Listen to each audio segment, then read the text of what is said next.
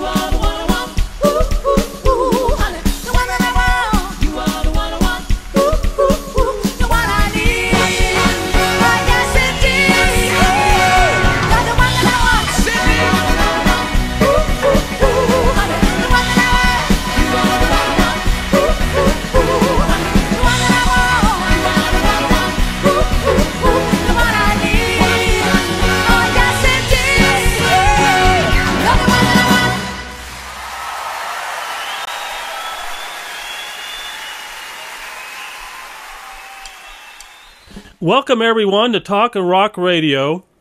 You know, when I look back at the many artists that I've interviewed over the last 3 years or so, most of them, well, they have a specialty, you know, like usually singing or playing their favorite instrument they grew up with.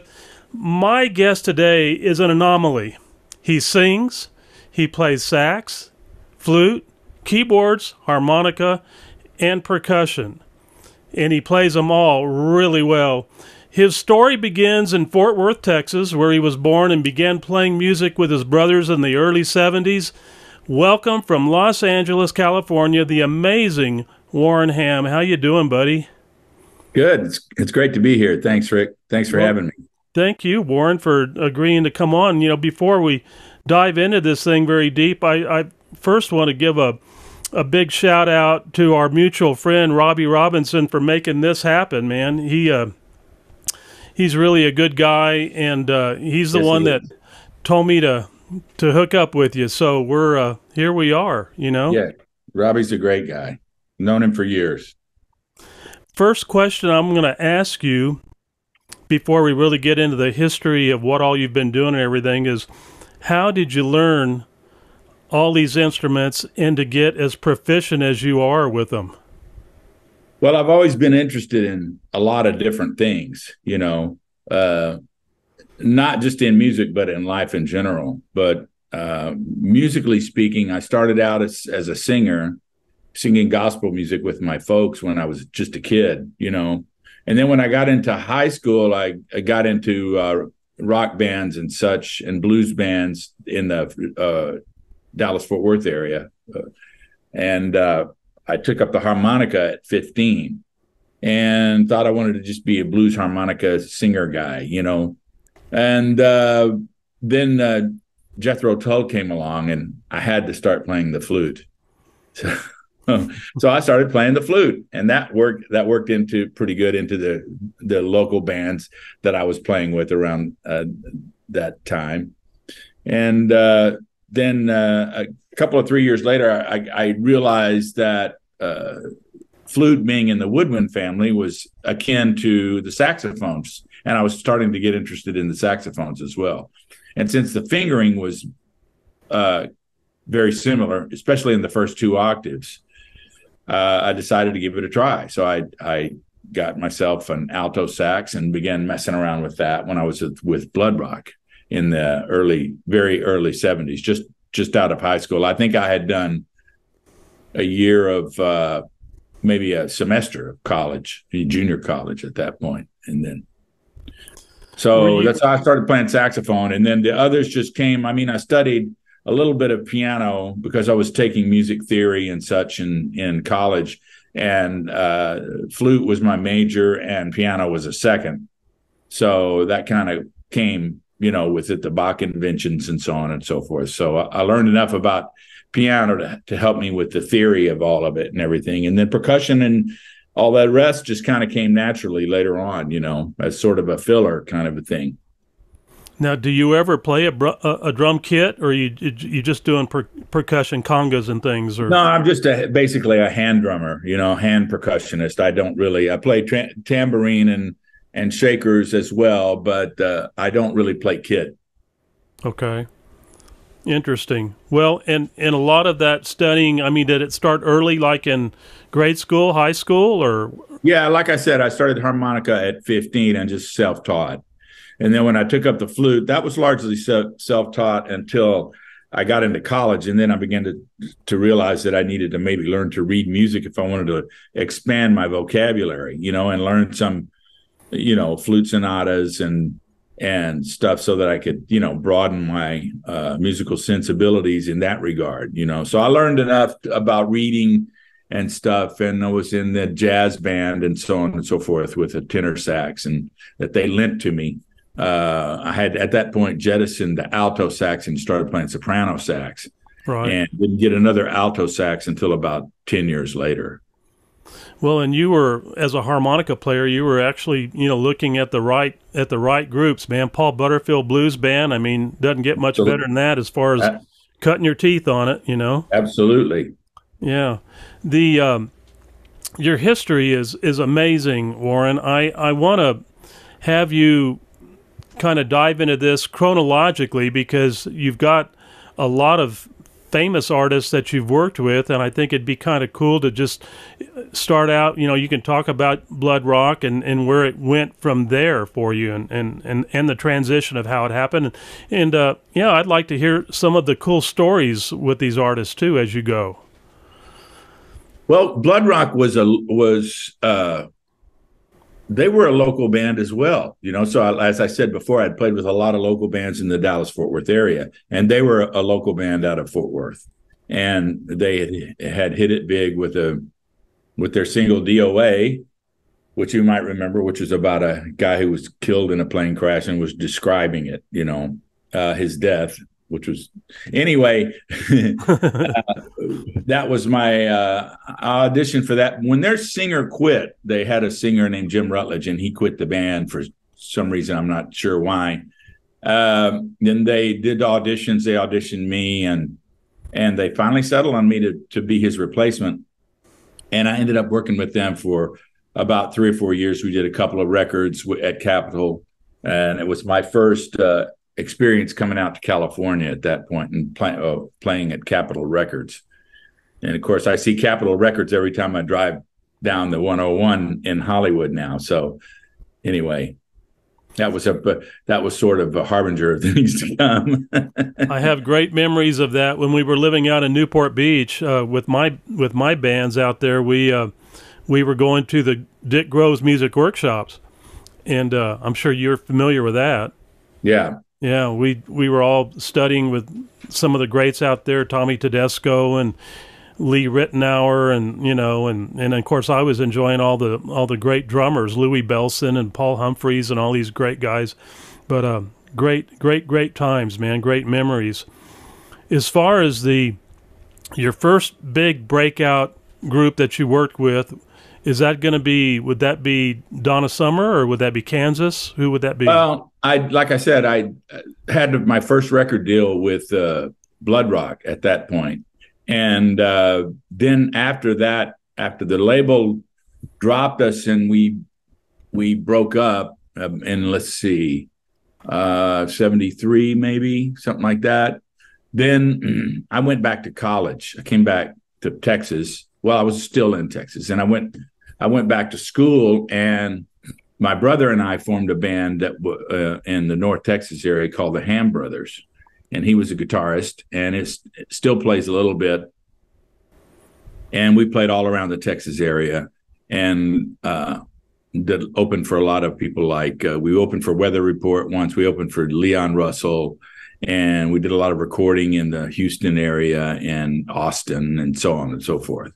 So we kind of did the Texas circuit for a while. And then I was still trying to do college on the side part of the time. And eventually, toward the late 70s, we played a lot of clubs. We were playing at a club called The Hop on Berry Street in Fort Worth.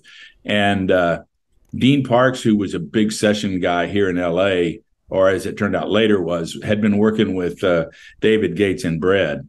And they came into the club to see us play. And subsequently, David hired us for his next tour, both my brother and myself. And we ended up on that, did just the one tour with David at that point. But my brother had previously worked with Dean and David Hungate on the Sonny and Cher show briefly. And so as luck would have it, when we were at the Santa Monica Civic Auditorium in Santa Monica with David doing the Bread show, Cher came to the show with one of her friends. And next thing we know, she came backstage after the show and hired both me and my brother to be in her band that she was going to do a Vegas review. And so we ended up doing that. I ended up doing it for 3 years. My brother did it for a year and a half. And then he didn't want to have anything else to do with California at the time. So he went back to Texas and is still there to this day. And I stayed as long as I could stand Las Vegas. And I did it for about 3 years, and then I joined Kansas. I had met some of the guys in Kansas when I was working with Blood Rock years earlier. We did a couple of shows. We had done some shows with Grand Funk Railroad, and we had done some shows with a lot of other bands, Edgar Winter, Alice Cooper, all kinds of people, and so then what was I saying? We were thinking about You're talking about Cher in the review. Yeah, Cher. So after Cher, I went with Kansas for a couple of years.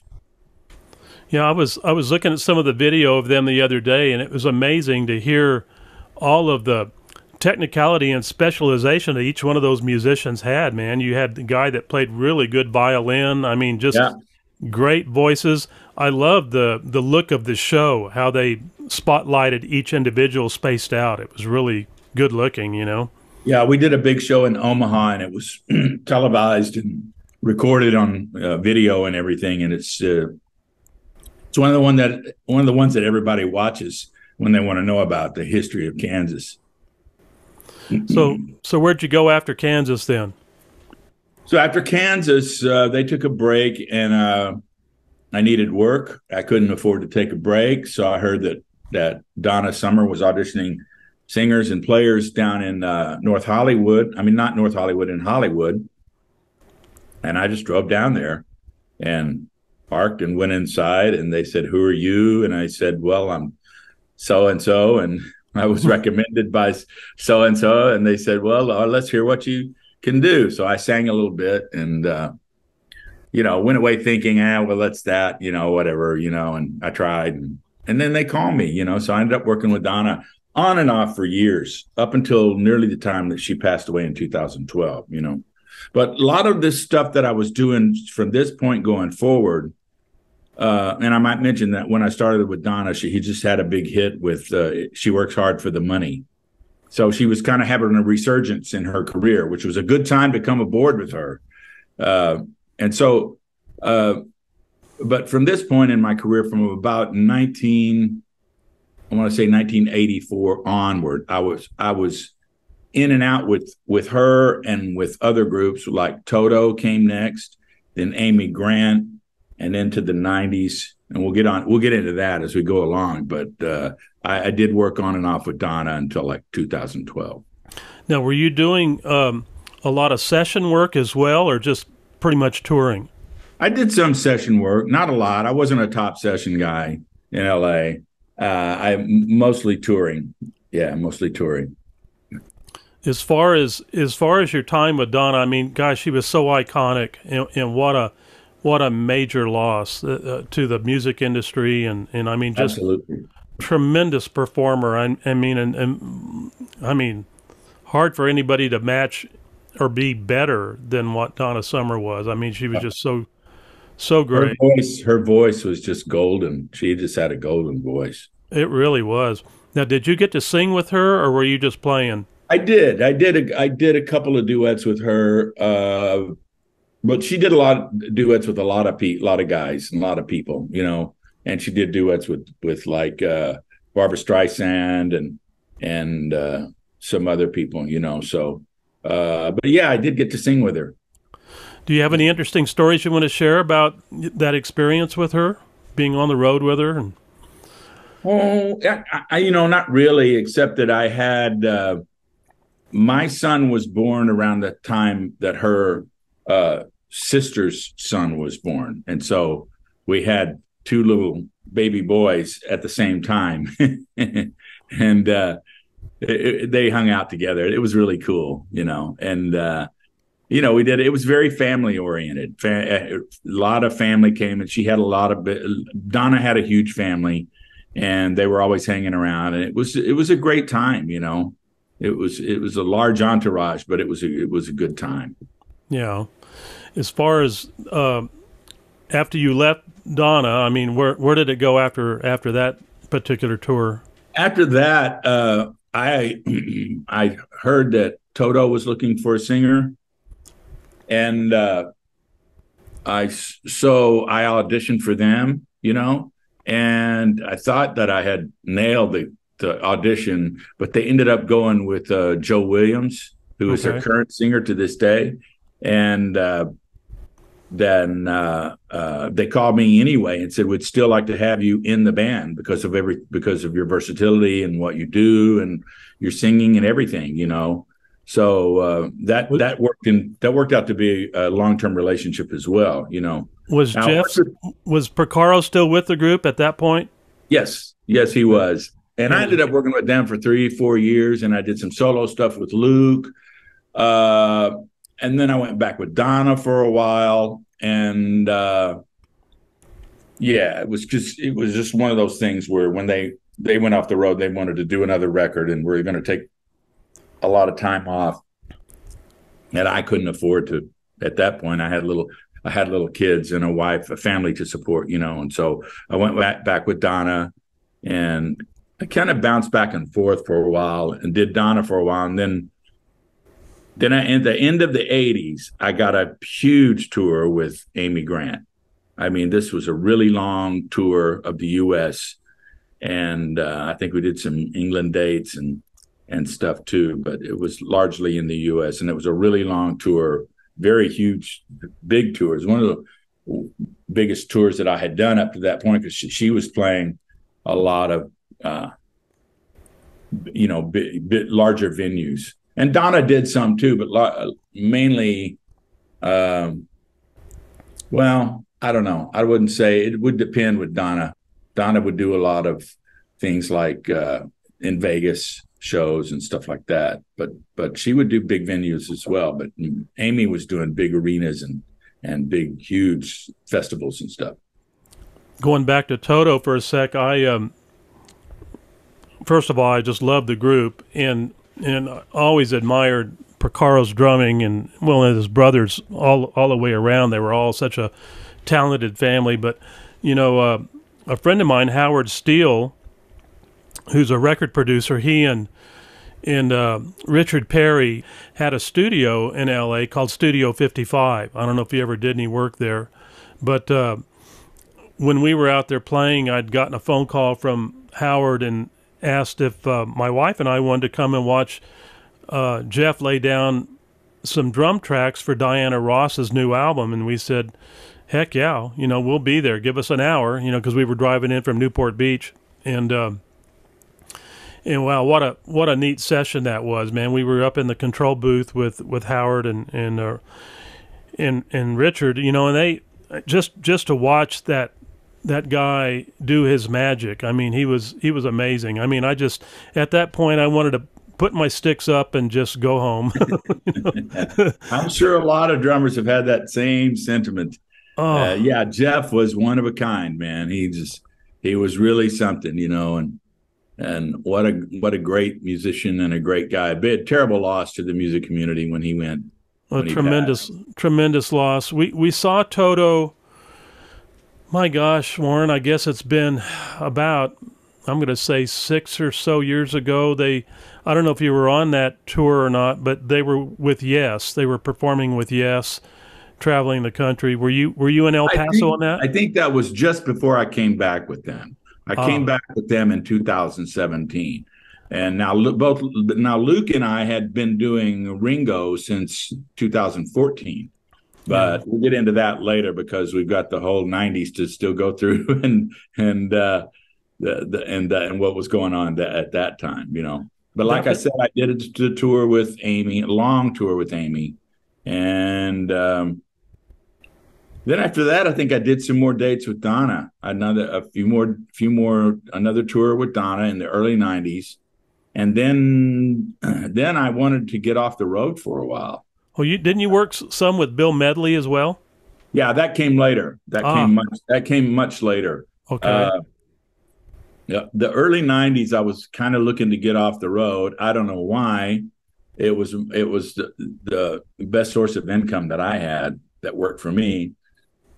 But I was trying to be more, stay at home more and be with my family more and everything. So I did a bunch of odd jobs, mostly courier work. Just, I worked for Disney for a while, taking film and packages around and so on and so forth. I drove a cab for a while. I worked with the handicap for a while. And then I finally decided that this wasn't the life for me, that I needed to get back to work. And then our good friend Robbie called me in the mid-'90s and said, how would I like to audition for Frankie Valli in the Four Seasons? And I went, oh, yes, please. Sign me up. Sign me up. And yeah, that was a fun gig working with Frankie, because we did lots of vocals, as you can imagine, lots of harmonies. And we even did a thing where we did kind of a barbershop thing, went out front, put down the instruments and went out and did a kind of a cappella vocal thing with Frankie. And it was just a blast. I did 3 or 4 years with him toward the end of the '90s. And then, Frankie was going through some personal things at that point, and he wanted to take some time off. And again, so that was the same old story for me. Okay, you take some time off. I got to go look for some work, right? And I had been sounded by Olivia Newton-John's manager during the time that I was with Frankie. And it just happened to be toward the end of the time that I was with Frankie. I didn't realize it was the end of the time I was with Frankie, but he said, hey, what are you doing? Because he had been manager of Toto back in the 80s when I was with, so we had a connection there. And his name was Mark Hartley. And he said, what are you doing? And I said, well, I'm working with Frankie. And he said, well, The reason I'm calling, I got this gig with I think it'd be perfect for to do with Olivia, you know, and you could do the duet with her, you could do the John Travolta bit with her on the Grease part of the show, the Grease medley part of the show. And I thought, sure, that would be fun. I would love to do that. The only problem is right now I'm working with Frankie, you know, so I thought, well, there that goes. There goes that gig, you know. Well, 6 months later, Frankie informed us that he wasn't going to work anymore for a while. And so that was that. And so I thought, man.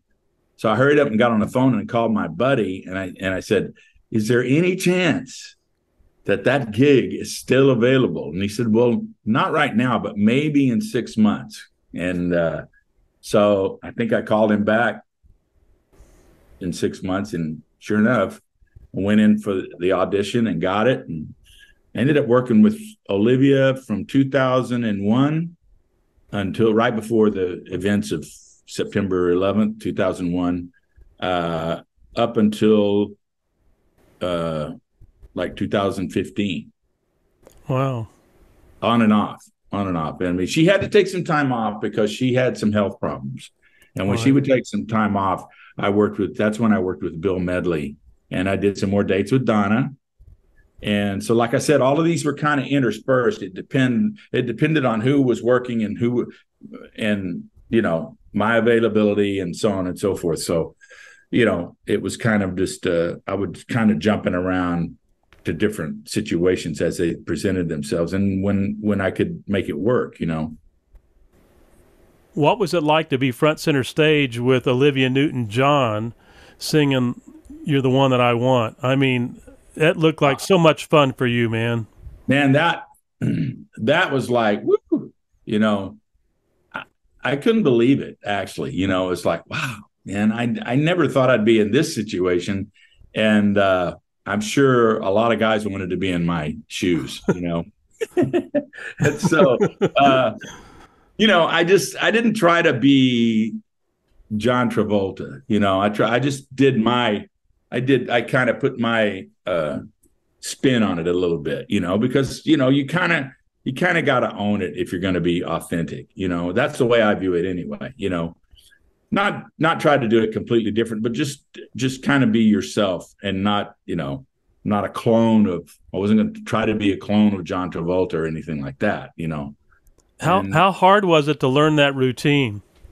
It wasn't hard, not the vocal part, you know. No, I meant the dancing part. Well, the dancing, I'm not the dancer that John Travolta is, but I'm not, you know, I can move, you know. So it was just, Olivia said, well, just do this and we'll be okay, you know, and just relax. And so we just kind of did it, you know, and it worked for a long time, you know. And I had a wonderful time on that gig with her. She was a very, very sweet, generous lady. And I loved her very much. She's greatly missed now, you know, because, you know, as you know, she passed away last year.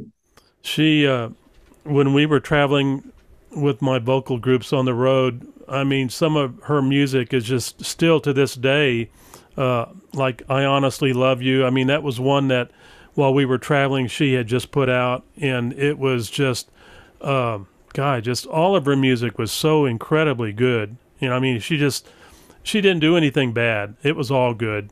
Oh, she was great. A wonderful vocalist, beautiful lady. Yeah. On the inside and the outside. I mean, she was just as beautiful on the inside as she was on the outside.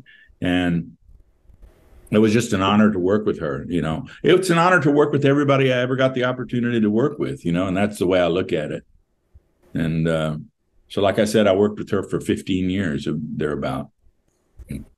Never had a chance to see her. It would have been a thrill, but then that was during a time, too, where we were traveling some, and so, you know, and that's the thing. As a traveling musician, you don't get to, every once in a while you luck out on your day off on a Sunday or whatever and get to go see the Guess Who or something, you know, and which was our case, and got to see several acts that way, you know, if they happen to be playing on a Sunday. But so after Olivia, what transpired after that period?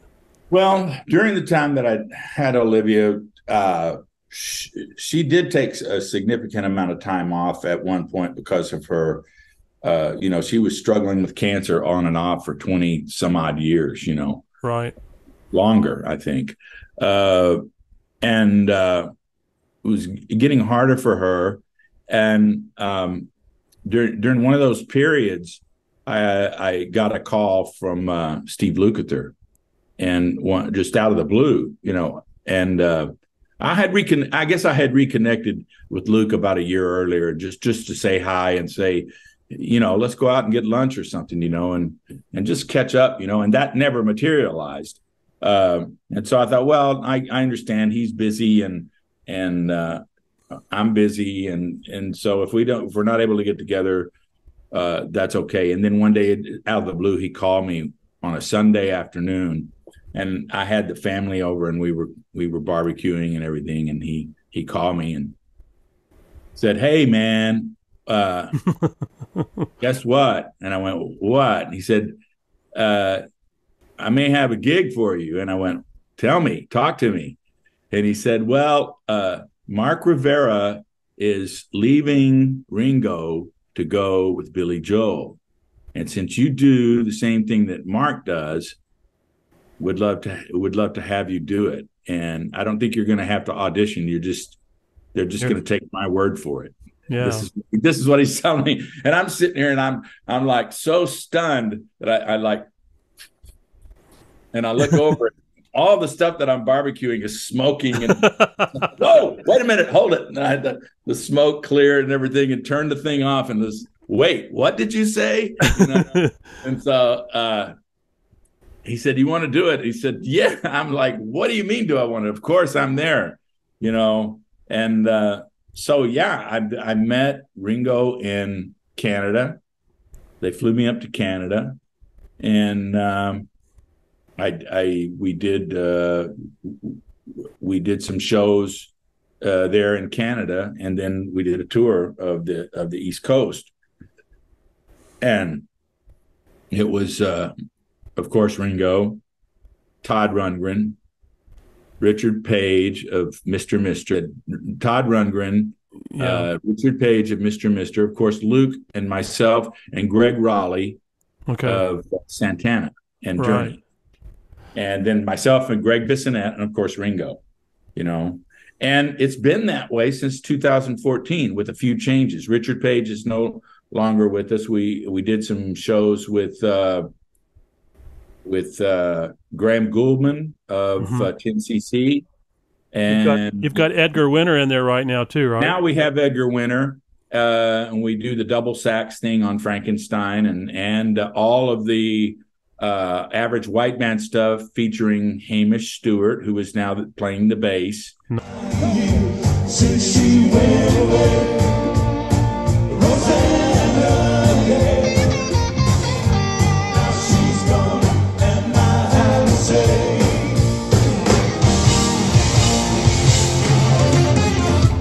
meet you on the way. Meet you on the way. Rosanna, yeah, meet you on the way.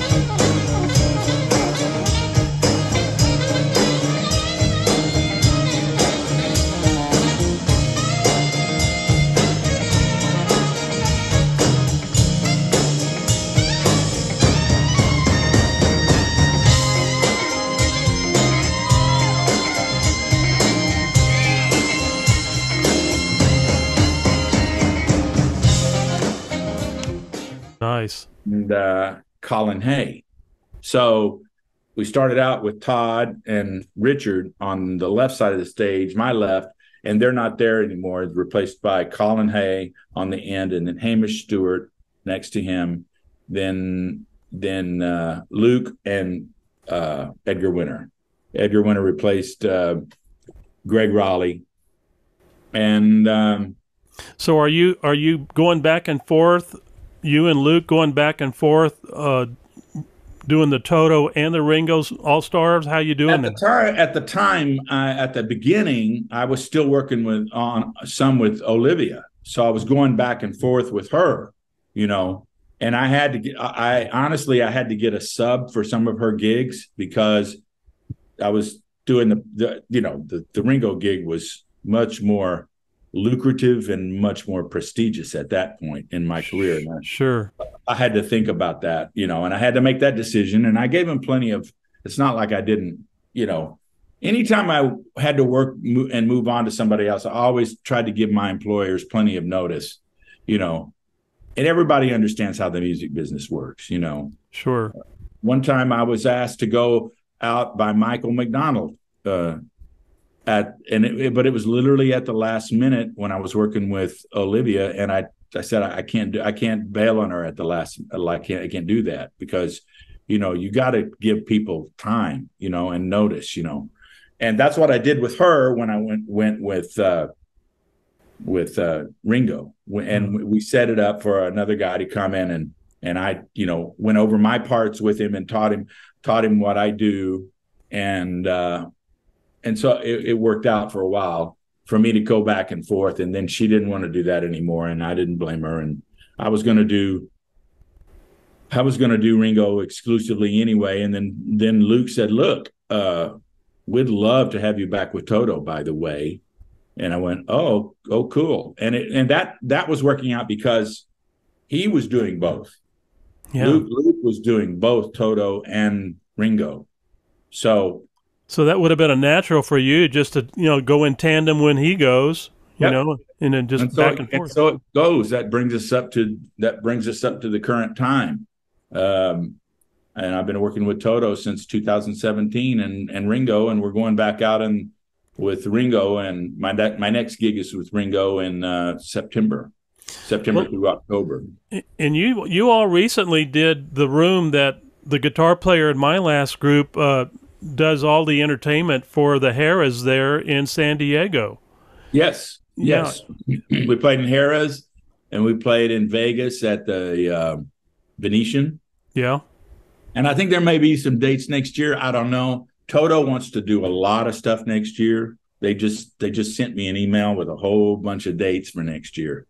And so I don't know. We'll have to see what's what, but I'm available to do them, and then I've got like I said, Ringo. The rest of this year is just Ringo. Starting. I got to tell you, Danny, my guitar player, Danny Miller, he said working with Ringo was just an absolute treat, and he's got his favorites. He's got Foreigner playing out there a lot in his room, and but he absolutely loved working with Ringo. He was taking Ringo all around the property and everything, and showing him what was going on and all that. And he said, just such a charming guy, just so much fun. Yeah, we had a blast there too. That was, I think, that's where we kicked off the last tour. Yeah, I think you played the outdoor venue on that one. Oh, okay.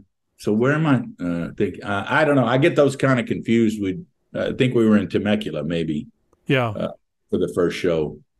Trying to think of the outdoor gig, but anyway, yeah, I get them. Everything runs together after a while. They have an indoor theater there, and then they have one that's out by the pool out back there. That's much. I remember that. Yes, I remember that. Yeah, and it's a nice gig. Danny's been playing that, or not playing it. I mean, he's played, but he's been running front of the house for quite a while. But now he's more into the management side of it as well. But he's a great guitar player. He after we broke up back in 78. He went to work for Freddie Fender, and then after that, he was working with Spencer Davis. Davis band. Yeah, he became the lead guitarist for Spencer Davis, and then Freddie Fender after that. But anyway, my brother did some work with Freddie Fender back in the day, back in the mid-'70s. You know, when I was telling you, he had the Ham Brothers, and we were playing the Texas circuit, and did a lot of stuff down in Houston. He was doing a lot of recording with Freddie Fender. You know, nice. And when we played at Gilley's and opened up for Leon. I would be remiss if I didn't bring up how you met your wife, Ava. You know, you want to talk a little bit about that? Okay, so that's back in the day of Cher. That's back in the early 80s.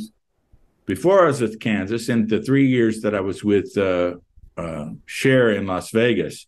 And she came to one of the shows with her mom and her girlfriend, who they called her sister because they looked alike, they dressed alike, and they weren't really sisters. But they came to the show, and I guess when I was leaving backstage, I just ran into him, and Ava's my wife's mom, my future mother-in-law, said, "Here, meet my daughters." Well, that's why I thought that they were sisters. You know, I guess it was easier to say, "Here's my daughters," you know, than try to introduce everybody. And so, but it was brief, you know, and that was a brief encounter. The second time I ran into Ava was at the Baked Potato. Not long after that, I just went there to see Dean play with Koinonia. And those guys, great band. I love that band. And she was there, and I played her some of my music in the car afterwards, and then that was that. I didn't really see her anymore after that. And then another time, it was after I went to South Africa with Cher. We played Sun City before it wasn't cool to play Sun City, you know. And they wrote that big song that said, not going to play Sun City. You remember that one? Right. And so when I came back from South America, we were back at Caesar's Palace. And I'm walking backstage, and one of the stagehands goes, "Telephone call for Warren Ham. Is Warren Ham around here?" And I'm like, who's calling me backstage at Caesar's Palace, right? And so I went over there and answered the phone, and it was Ava. She says, "Do you remember me?" And I went, "Not really." And oh God! Because I couldn't, you know, I couldn't put the name to the face at the time. Right. And anyway, we ended up having dinner together, and I took her back to her hotel, and she was staying there, and her brother was there, and they had to all come to Vegas together and everything. And it was all very polite and above board and everything like that. And then when I got back to LA, I realized she only lived a couple of blocks from me in LA. And because we exchanged numbers at that point, and she invited me over for dinner. And when I went, I literally walked over there from where I was staying. I was living in Studio City with some friends at that point, and then I went over there, and we started dating, and then not too long after that, we got engaged and got married, and then I moved into her little apartment that she had there, and then we got a house. We rented a house out in Reseda for a while, and then we finally found our house here in Northridge, and we're still here in the early 90s. Just in time for the Northridge earthquake. And we were there right before it. Yeah. Yeah, man, this little house held up really good. It's built on a concrete slab. I guess the guy that built it was a cement contractor or something like that. And the house held up really well. You mentioned a moment ago the baked potato. There's a friend of mine in El Paso by the name of Bernie Mora, who had a band called Tangent. Mm-hmm. In fact, Lee Thornburg played in that group, played trumpet in the group, and another L.A. player, I'm trying to remember his name, seemed like it was Doug something, I can't remember, great bone player, and then the other sax players were from El Paso when they put that group together to go out and do a show. It was strictly an instrumental group, but really really strong, really funk rock, real good stuff. And they've played the Baked Potato a couple times in the last 4 or so years. The drummer since has passed, and but boy, they were really a hot group. Did you ever go into the Charlie Brown's in Huntington Beach? No, I did not. I played at the Golden Bear in Huntington. I did that with AD, which I didn't tell you about. AD was a Christian rock band that was that I was in with Kerry Livgren and Dave Hope from Kansas.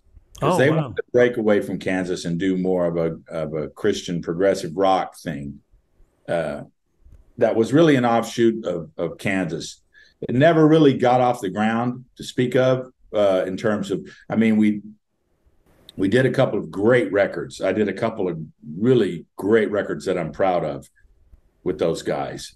And I'm singing lead on several of the tracks. And there was another singer. There were 2 singers in the band, and it was right in the heyday of the 80s with all of the Thomas Dolby's and the Sting. I mean, the Police and the Howard Joneses and all of those Duran Duran and all those 80s bands, So we were kind of in that mold, and doing a semi kind of a Kansas thing too. And it was really a good band, but it didn't ever work out. You know how bands are, how you go through, Oh yeah. You just reminded me of another, when you said Golden Bear, we played a room called the Golden Pheasant, which was right across the street from Disneyland in Anaheim. Mm-hmm. And it was a nice little showroom, and it was it would have been in 1973, and we're doing this part in the show of our girl singer singing "I Don't Know How to Love Him" from Jesus Christ Superstar. Mm-hmm. And you could hear a pin drop. I mean, the audience is just glued to her. We've got a pin spot on her with big B3 sound behind her and me on timpani sound, and it was really cool. And then all of a sudden we hear all this commotion, and we're going, my gosh, how rude can you be? And it's 3 streakers coming through through the showroom. It was two girls and a guy, stark naked, running through the showroom, and they are heading for the exit door, and we're going, okay, well, so much for the end of this show. We took our break and said we'll be back shortly, everybody, and that was that. But that was a thing. That was a thing for a while, wasn't it? That was a thing out there, man, and we experienced it firsthand.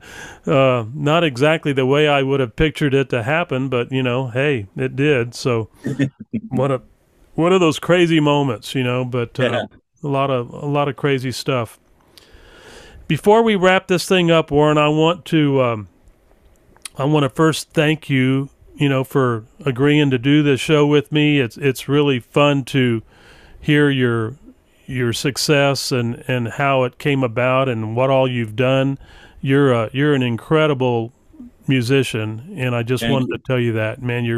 It's been my pleasure. I've really enjoyed talking with you and reminiscing a little bit. It's always good to look back and do that. I have to bring up one more subject here, and I'm gonna end this show with a video that I saw 11 years ago, and it was you and Rachel Talbot, your daughter, doing one of my most favorite duets. In fact, when I first heard this, I think Andre Bocelli was doing it. I don't remember who he was doing it with. It was Celine Dion. And it just ripped me apart, man. I just thought, man, it doesn't get any better than that. Well, I gotta say, it gets very close when I watch you guys. Thank you. You guys were tremendous together, and hence the the saying, the apple doesn't fall far from the tree. I can definitely see that. The gene definitely went to your daughter from you. And well, she's in Nashville now, and she's carving her own career out. So I'm looking forward to seeing what she's going to do in the future.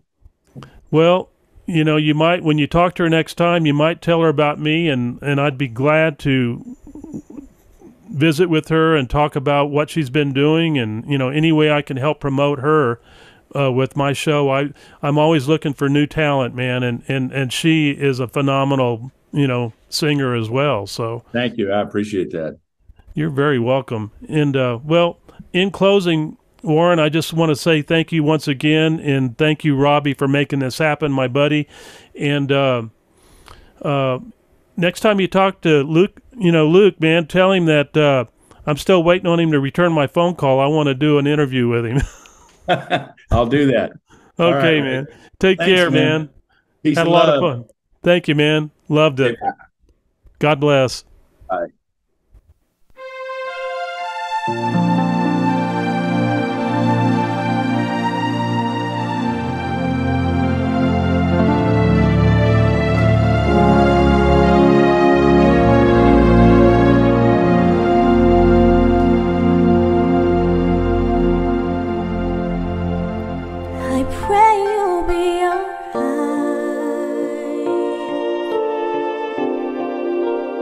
Watch us where we go,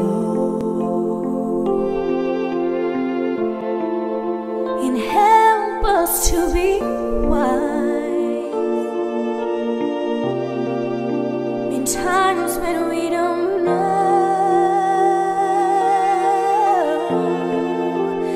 Let this be our prayer when we lose our way.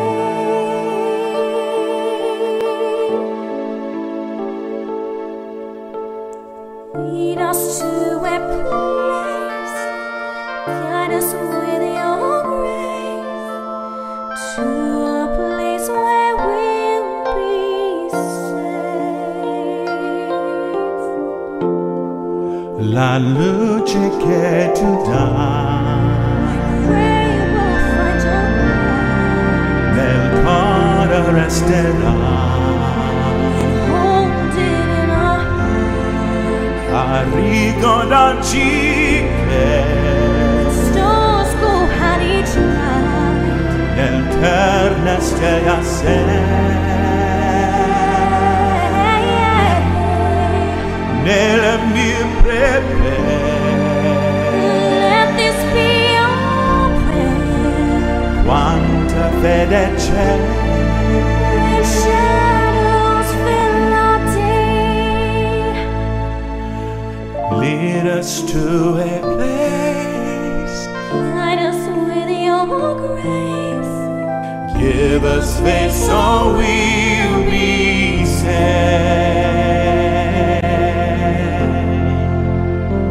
Sognando un mondo senza più violenza, un mondo di giustizia, di speranza. Ognuno dia mano sul vicino, simbola di voce di fraternità.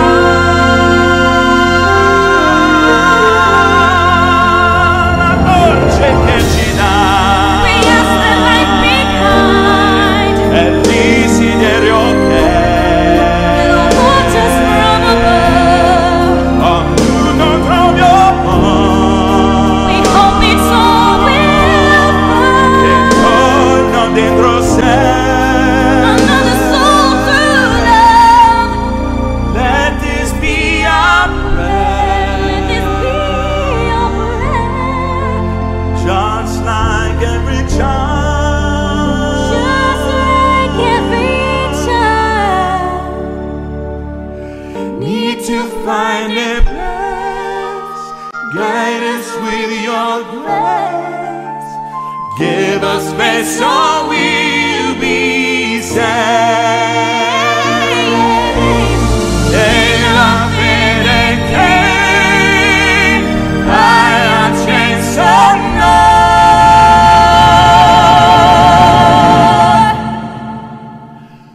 Send a catchy song